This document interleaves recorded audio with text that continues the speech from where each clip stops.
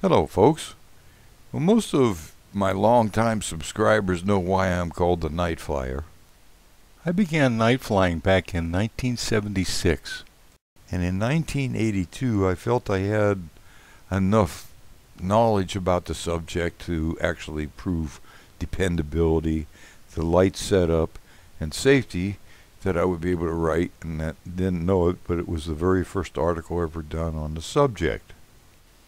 10 years later, in 1992, I wrote this article because now we were getting a little more brighter LEDs. You might note that we didn't have any bright LEDs back then, let alone what we have today, so I began flying with standard FAA colors. That sounds logical. We had a ball, and I wish our club would do the same things like the night pylon races where all the planes were identical, the night limbo contests, and the general all-night fun that we had.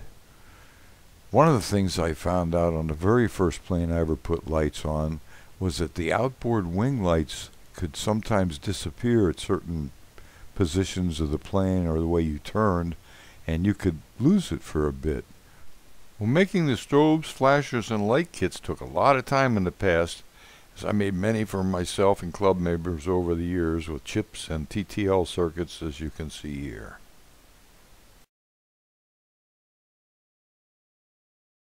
Well, what I did was make a way so that the lights could be seen from any angle. I called them light extenders. They're just 3 by 1/2 inch acrylic rods, and they were drilled right in the middle with colored lens, and the 5-volt bulb fit right in. This was like 3 lights, never affected the flights, and it kind of became the standard back then. Today's LEDs are really mostly directional unless you use ones like I'm going to use for the strobe. These are 5mm ones. You can buy these 3-volt blinker bulbs anywhere for about $10 for 100. Or you can diffuse the light with lens covers or even the top of a felt tip pen the right color, The reason you use the 3.7-volt cell is because the on-off time. It's not on long enough to burn out. Also, I use a lot of lily pads, and that is what's powering the wing lights on my Cub. Each lily pad is running the 3-volt LEDs, and they work for days.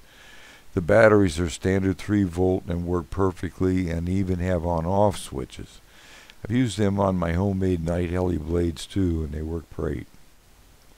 But just get hold of any old burned out Christmas LED light holder and plug your blinker LED in.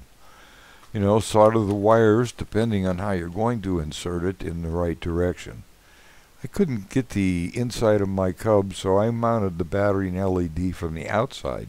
You're not going to see the battery out there at night anyway, because, this is just foam trash for flying around in the dark and having fun. Strobe's another good reference point, though. If you fly old school FAA colors, it may even save you. So here we go.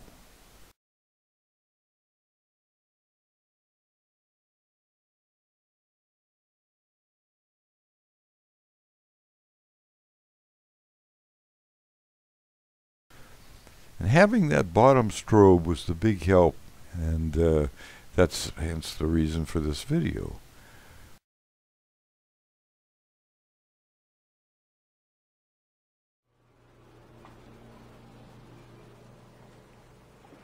Okay folks, this is definitely old school flying.